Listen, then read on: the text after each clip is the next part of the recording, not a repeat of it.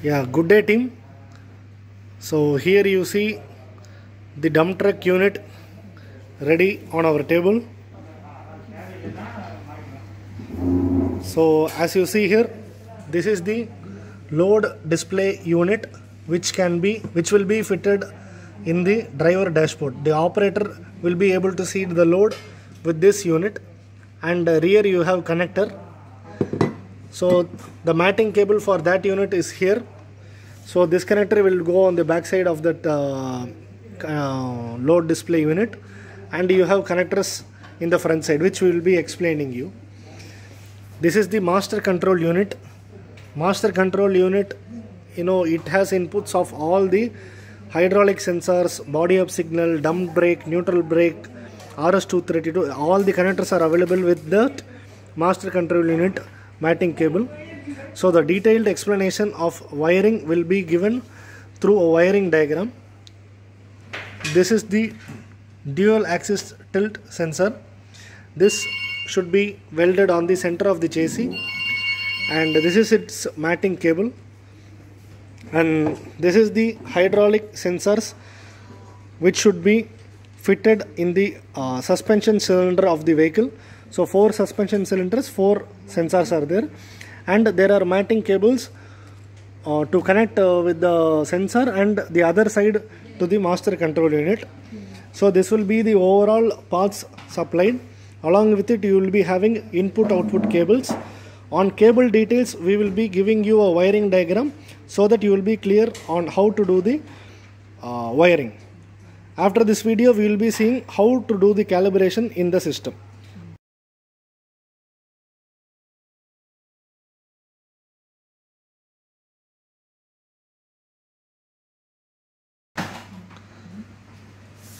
Hello team. Right now we will see how to calibrate this dump truck load monitoring system. As you see here, we have connected all the hydraulic sensors, angle sensor, master control unit with the load display unit, and we have also connected the entire system to the PC, and we have PC software for this also. The mode of communication between this system and PC is RS-232 to USB cable. We will be supplying you one sample piece with this shipment for your initial understanding. So right now I will switch on. So I am giving 24 volt supply to the system. So as you see here, the system has been switched on. So dump truck version 2.3.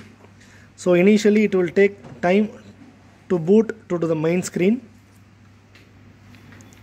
So as you see here, it is running on the test mode where it checks all the internal functions.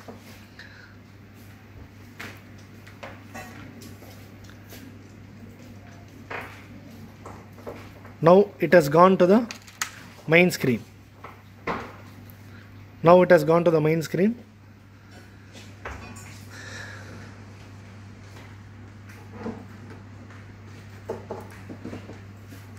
So right now we have connected the entire test setup.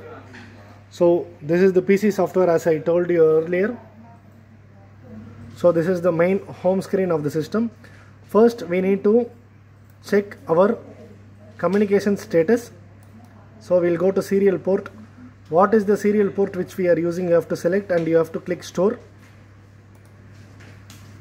So post it, we have to go to setup. In setup, these are all factory set. So the username, these are all factory set. No need to disturb this left side. In the right side, based upon your maximum tonnage, you can set in which ton green light must be on, amber light must be on, red light must be on. So this setting you have to do based on the maximum capacity of vehicle. Once you click everything, you need to press store. So it will update the entire information in the master control unit. Now everything is done. So you have to close. Now you go to the home screen, test mode. Before doing the calibration, you have to check if all the sensors are communicating to the system. So as you see, channel 1, channel 2, channel 3, channel 4, which is front right, front left, rear right and rear left. And this is the input status. So once the pressure is not connected, it will show as under range, which means the system is at some error. You have to properly connect. Now once the pressure is up, it is now showing no error. So right now in the right hand side you see as input status.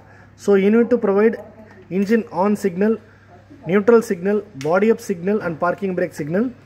So these are all 24 volt direct supplies. So you have to give to the open end wire provided with our system, so that you can check it in the test mode.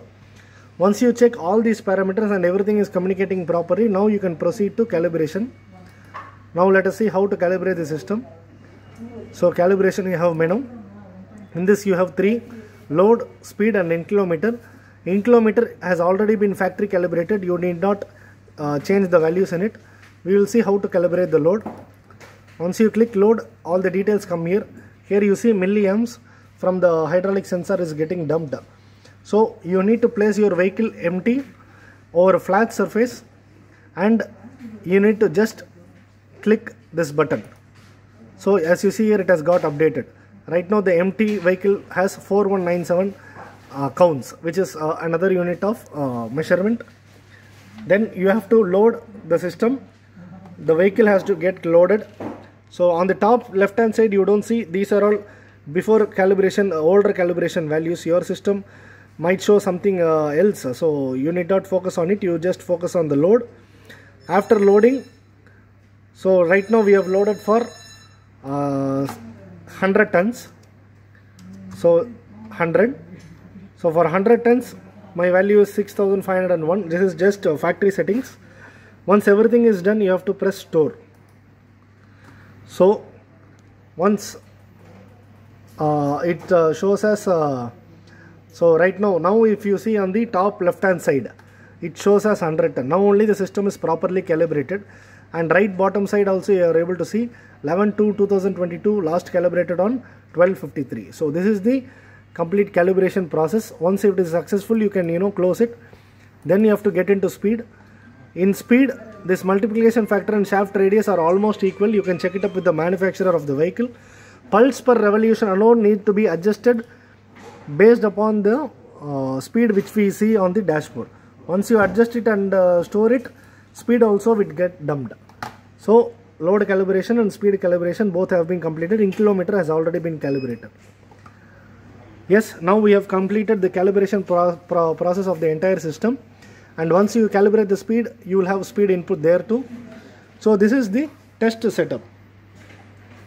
So as you see, this is the driver display unit. As you see here, 100 ton we have calibrated. The load is still on. The system is showing you as 100 ton. This is the calibration process. And we will provide you this PC software also, along with an RS-232 to USB cable converter for your convenience for the first time alone. Thank you very much.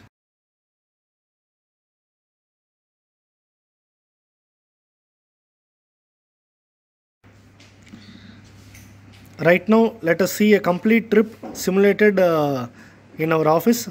So as you see here, load is 0 ton right now. Now the dumper is getting loaded by one bucket. So 12.5 ton has been recorded, and again one more bucket. One more bucket has to be loaded. So 28 ton, and one more bucket. So 37 ton. As you see, once the dumper is getting loaded, the pressure increases. The pressure displays here as weight. So on the final stage, 57 ton has been loaded on the dumper. Now the dumper is in neutral state. Now once the dumper moves from neutral to gear, it gets an input to the system. So the loading state has been converted into hauling. Hauling means you are traveling with load. Speed sensor has not been connected. If it is connected, it will be the speed also will be displayed here.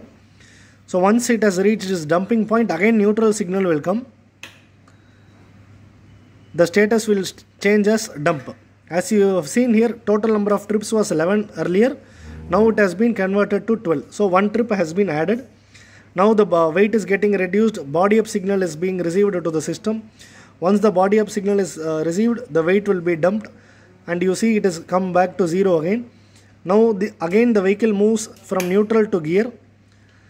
It is shown as empty state right now, which means it is traveling to load. So this is the complete cycle of the system, and right now we will see how to download the USB report. So there is a pen drive provision here. Now we are loading our pen drive here. So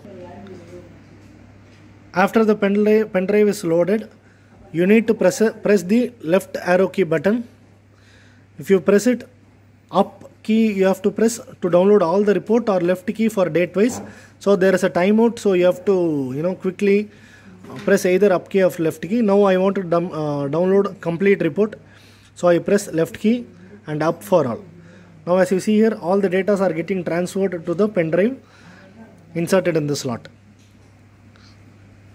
So right now the copying has been completed, and you are free to remove the pen drive